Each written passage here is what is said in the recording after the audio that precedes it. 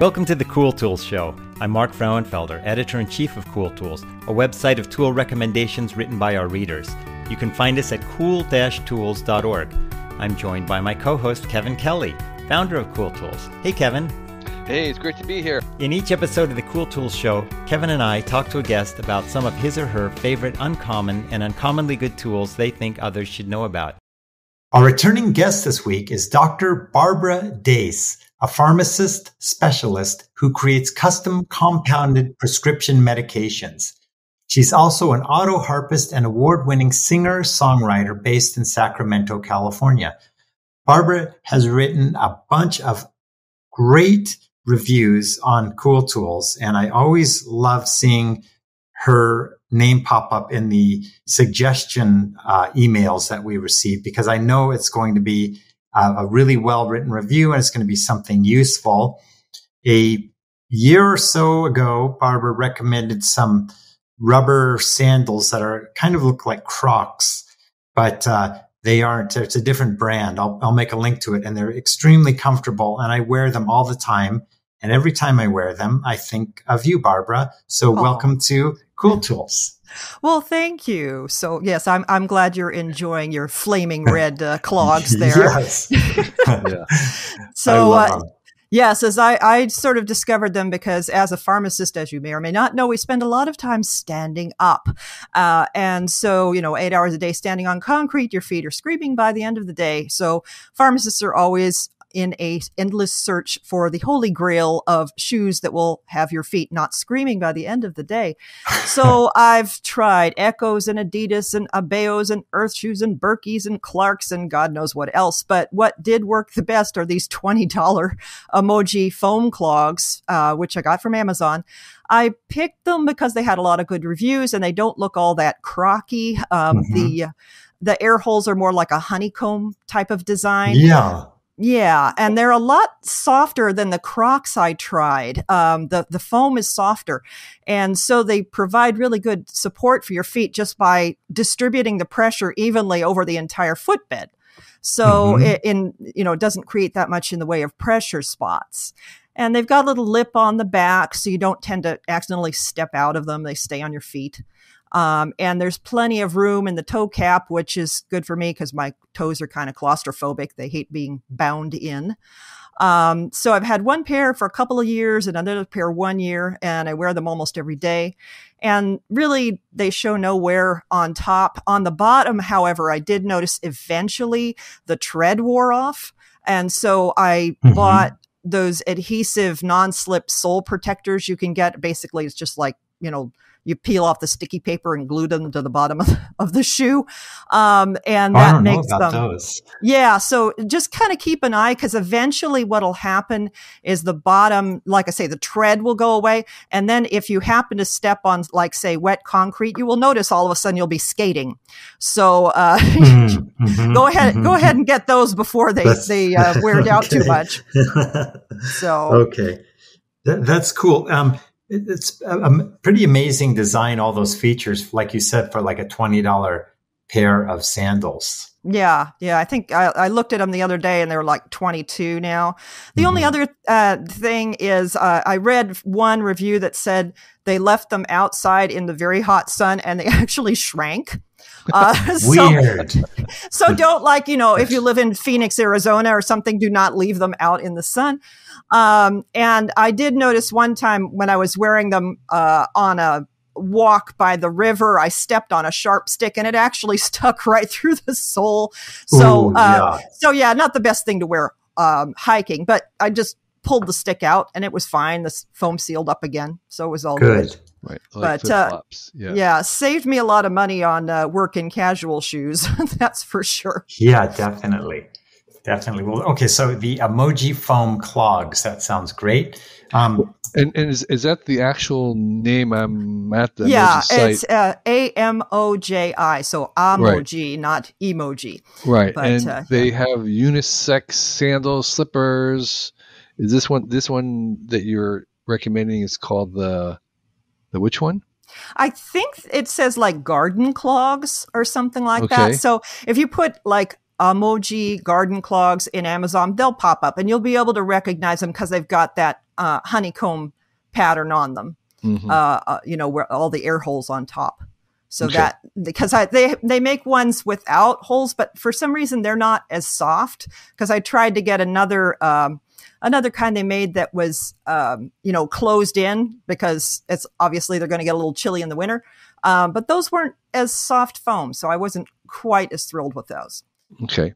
Good to know. Yeah. So tell us about your next tool, which is also something that you wear, but not on your feet. Yeah. So I did see that once upon a time, somebody reviewed some Scotty Vest clothing on Cool Tools. I've been using the vest. Now, I'm starting to do more traveling. I just recently got back from a cruise on a wooden schooner in Maine. And packing light for air travel is a little tricky for me because I'm a musician. So my one carry-on will always be my auto harp. So that means I have the one personal item, and then that's all I have. And in order to maximize the space available, I use one of those little roll around underseat bags with the telescoping handle, the kind you see the airline crew using, which, takes care of my laptop and that sort of thing. But it's not very convenient for carrying what I would normally have in my purse, credit cards, money, passport, lip balm, cell phone, blah, blah. So that's where the Scotty Vest comes in. So basically it's a vest full of like a bajillion pockets. And you can distribute everything that you'd normally have in your purse, your everyday carry bag, through all these pockets. Most of the pockets have zippers, so things aren't going to accidentally fall out, and it's, fairly pickpocket resistant. But since the vest counts as clothing, not luggage, it's okay if you bring a fully packed vest, and it's basically like having a whole nother bag, because you can fit so much in that thing.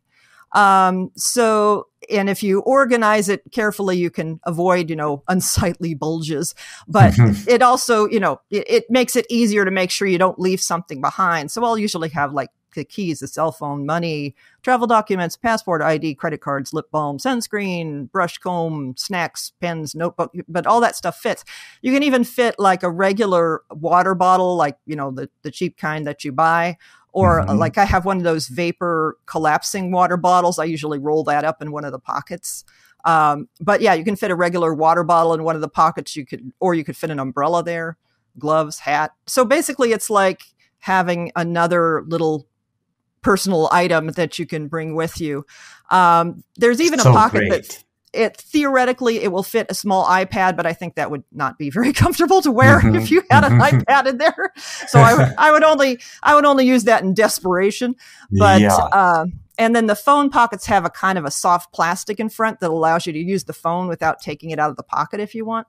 So this is so great for like Spirit Airlines that has the if they charge you if you have anything bigger than a pack of cards, Yeah, really? Precisely. Really? But this is part of your clothing. So yes, exactly. Doesn't count. And so the one that I bought actually has sleeves I can zip onto it, which I haven't used a whole lot, but it's nice not to have to bring an extra windbreaker. I bought my daughter one of the vests with a little hood that rolls up and you can zip it into the collar. And she actually likes it so much, she never carries a purse. She always just grabs the vest. That's so cool. And then I have, they have a hooded fleece jacket. It's called a Chloe jacket, and not quite as many pockets, but it's a lot warmer. And then they even designed these cool little cuffs that you can roll down, and it makes a kind of a fingerless mitten. So it keeps your hands warm. So yeah, it's well designed stuff. Now they are not cheap. All those pockets are going to require a lot of extra labor. They're using good materials, it's good quality. And I'm pretty sure they've got like a satisfaction money back guarantee. But if you're trying to economize and just want to try something out, I've seen Scotty vests pop up on eBay, new and used. So if you want to try out their clothing without spending a lot of money, just kind of keep an eye out on the, saved searches of Scotty vest on eBay. And eventually they tend to pop up. Yeah. And was there a particular model that you recommended?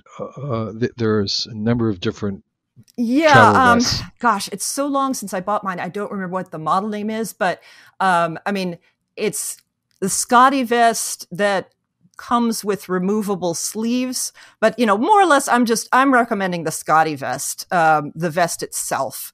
The sleeves are kind of, it's a nice thing, but it's not that, I don't use it that way very much. I mostly just use it as the vest. Right. And I'm just kind of using the standard women's Scotty vest.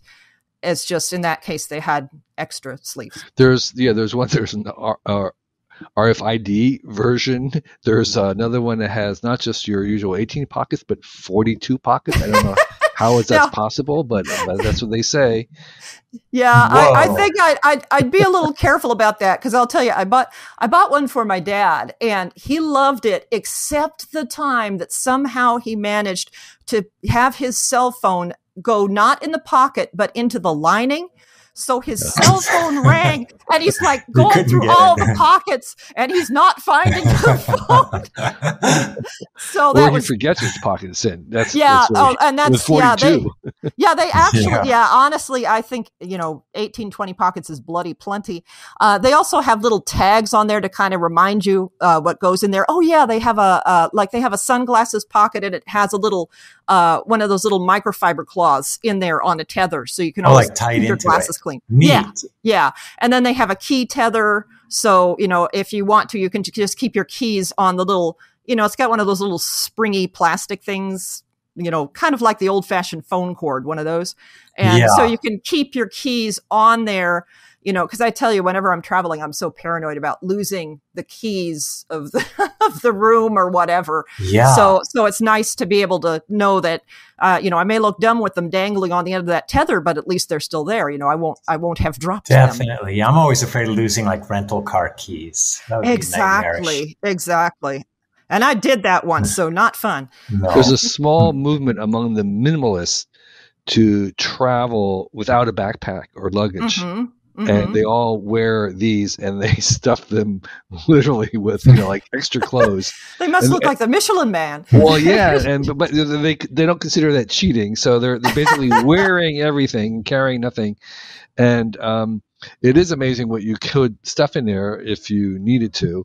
Yeah, but that is you. Do they have like inside zippers as well? Yes. For the key documents and stuff like that. Yeah. So I usually put my stuff that I'm particularly paranoid about losing.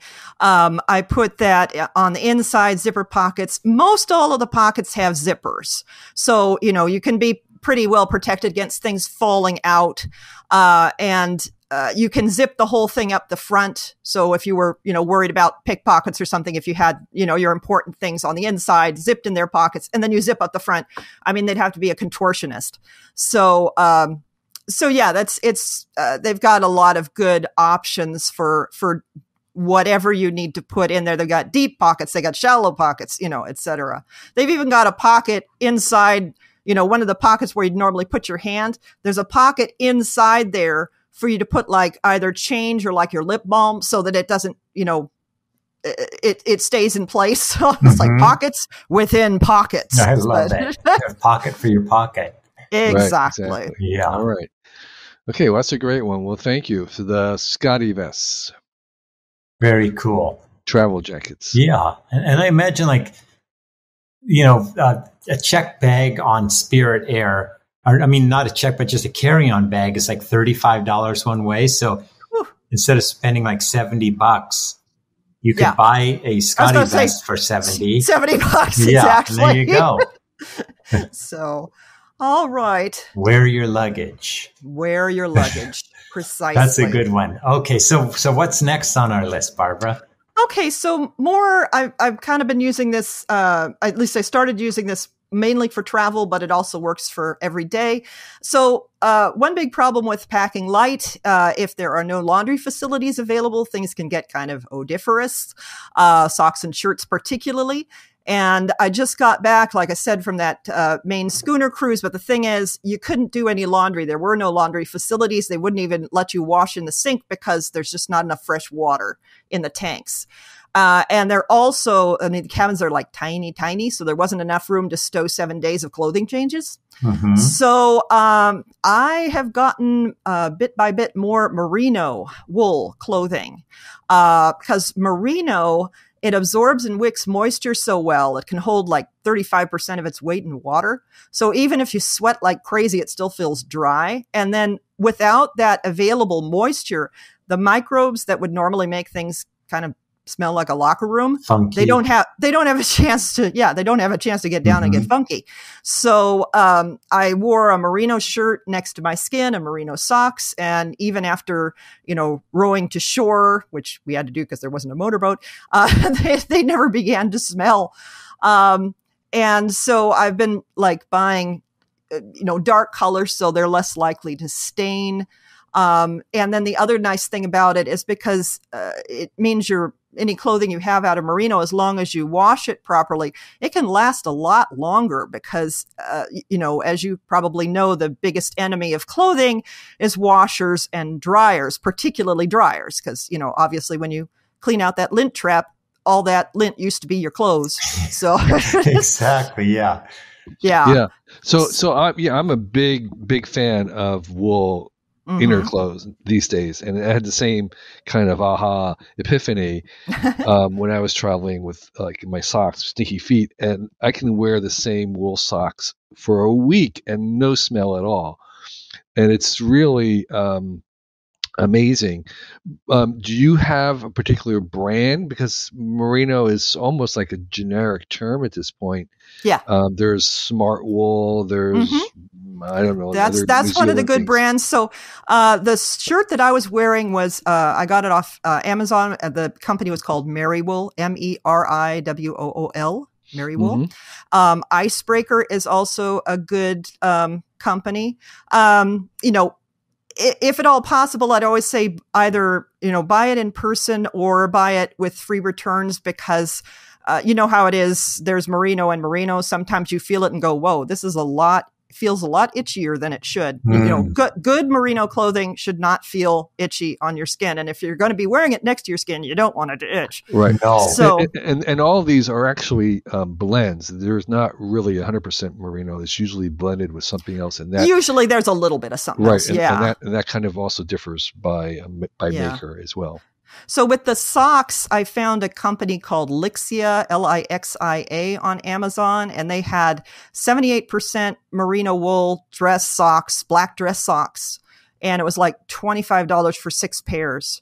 And wow, that's a great price. Yeah, so far I haven't. Not that I'm trying to find out how long I'd have to wear them before they stink, but I've just been kind of amazed. And I did run across on the internet, there was a guy who actually, he and a bunch of friends decided to see how far they could take it. And they took a merino wool shirt, and they were like, each of them would take it and then they would do the sweatiest things they could think of, chopping wood or rowing or, whatever. And then they'd pass it on to the next guy. And they passed it on to like 5 guys, over the course of 3 weeks, all trying to outdo each other in how much sweat.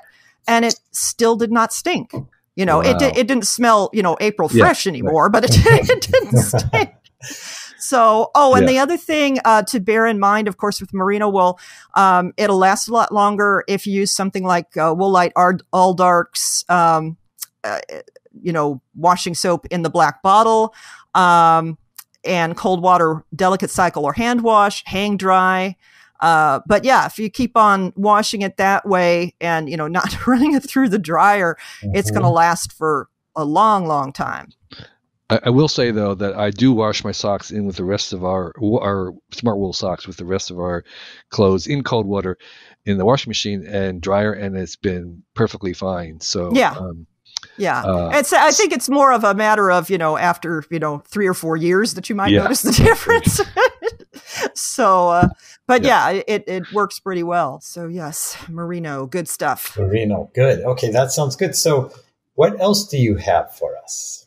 So the last one is a book. So when you get down to it, people haven't changed a whole lot over several thousand years. We have the same problems we've always had, problems that technology can't adequately address. So finding a reason to get up in the morning, dealing with annoyances and dealing with setbacks, trying to figure out what your life's work is and how to go about it, which is a lot of people have been putting a lot of thought into this over the years, but so the answers, they've kind of been around for millennia as well, but even most avid readers aren't dying to curl up with a copy of the Meditations of Marcus Aurelius or the Tao Te Ching or something like that. So I do like it when somebody kind of takes ancient and modern wisdom and condenses it into a more digestible form. So the book is called Stillness is the Key. The author is Ryan Holiday. And He's been on our show before. Oh, yes. Well, there we go. Okay. Yes. So, it's nothing earth shattering. It's nothing radically new. A lot of the stuff you read and go, well, I knew that, only I wasn't doing it, So it's just things that you kind of need to be reminded of how important they are in an easy to read and engaging format. Separates the book into mind, body, and spirit sections, and tackles one idea at a time in short chapters. So it's like really easy just to read a chapter and think about it for the day, kind of thing. It's not going to tie you up for a long time. So, and we have chapters like Take a Walk, Cultivate Solitude, and one called Enough. And there's enough examples to drive the point home without becoming really tedious or repetitive. So I've found the practices it describes to be really helpful for stress reduction and kind of increasing feelings of gratitude and joy and just kind of general feeling better. So Cal Newport, really Cal Newport says Ryan Holiday, quote, distills wisdom, unquote, and that pretty much sums it up. So that's something you can find in most libraries on the shelf or available for download. I think YouTube has the audiobook, and then, of course, you can always buy it. Mm-hmm. That sounds like a really good book. Yeah, I actually, recently I kind of retired, I'm still coming and working occasionally, but I gave my boss a copy of the book. It was like, dude, you need this. So, that's great. Stillness is the Key is the title again. This is more like for self-improvement, for self-care, for trying to uplift your perspective. Is that mostly what you're getting from it? Like I say, they kind of have the mind, body, spirit sections. And so, there is uplift, but there's also simple things like, hey, you need to get out and take a walk sometimes. And, you need to not be, staring at screens all day, but a lot of it, he's very, as you no doubt know, if you've had him as a guest, he's very much into Stoicism. And so a whole lot of that philosophy is in there. And Stoicism, at least it seems to me, is more or less the study of learning to live better in general. So that seems to kind of be summing it up. But anyway, so yeah, it's getting your mind, your body, your spirit, little ways to improve it bit by bit, not huge chunks, pretty easy to follow and pretty interesting. So great recommendation. Well, Barbara, this has been really great catching up with you, and you told us some great tools.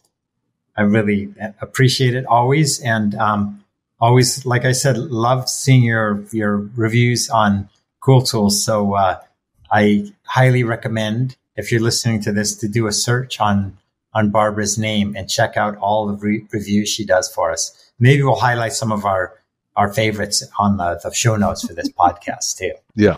Greatest hits. Yes, exactly. Barbara's greatest hits. Sounds good. Well, Barbara, thanks a lot. Yeah, thank you. All right. Well, thanks for asking me. And I look forward to doing it again sometime. Hey everybody, it's your host Mark, and I wanted to thank you for listening to the Cool Tools show, and I also wanted to let you know that we've got a lot more going on at Cool Tools than just this podcast. We also have the Cool Tools website, which has a new tool review every day, and you can get there by going to cool-tools.org. We also have 4 different newsletters that you can subscribe to, and you can subscribe to those from the Cool Tools page. We have this podcast that you're listening to right now. We also have a YouTube channel where we review tools. Check that YouTube channel out by going to youtube.com/cooltools. And one of the things I'd like to ask you is, if you're really enjoying everything that we are producing, go to our Patreon page and support us there. you can sign up and give us as little as $1 a month, and that would mean a lot to us. The money that we get from Patreon goes towards a lot of things. We transcribe our podcast interviews so that you can read them online. We pay for editing of our podcasts and for our videos. We pay our contributors. We have video production costs. We have equipment costs. We have hosting costs. And the money you give us through Patreon also goes to support Cool Tools Lab. Anything you give is a huge help. And one of the things that we do is if you are a contributor to Patreon, we'll give you a shout out on air. And so I have a few people here to thank this week. Mark Lyanaj, Micah Gates, Monty Zukowski, Patrick James McNally, Robert Cohen, Scott, Spence Lloyd, Steve Avery, Steve Golden, Steve Levine, Tom Hess, William Phillips, Aaron Nipper, Durab Patel, Glenn Mercer, Jay Walker, Jeff Bonaire, Ryan Jarrell, Pat Daly, Patrick Kennedy, Troy Wallet, Mike Camerate, Nicole Harkin, Tim Youssef, Scott Reed. Thanks all of you for supporting Cool Tools. And if you would like to have a shout out, go over to the Patreon page and sign up. And thanks for listening to the Cool Tools podcast. We'll see you next week.